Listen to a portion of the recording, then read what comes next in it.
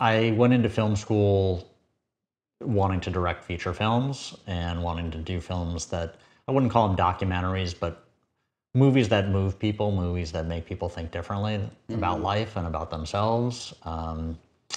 And when we got a project at school, I thought I was going to make a feature film, and then I started budgeting, and I'm like, oh, I've got $1,000. I don't think I'm making a feature film for $1,000.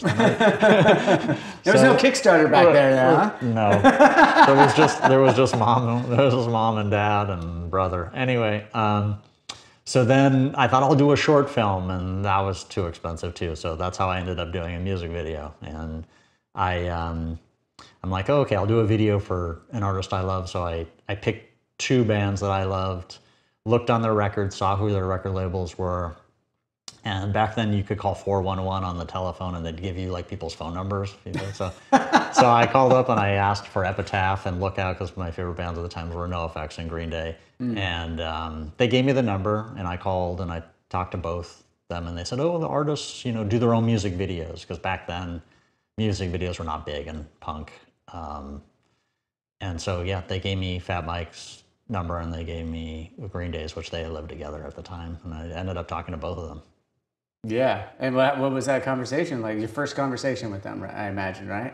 Yeah, totally. And I'm like, I'm a huge fan of the band. I'm in film school. I want to make a music video for your song X. I've got an idea. Can we meet? And when Fat Mike was in LA, we met. I had a whole nice vellum-bound proposal for them, and he was like, yeah, let's do it. And that's how the Bob video came.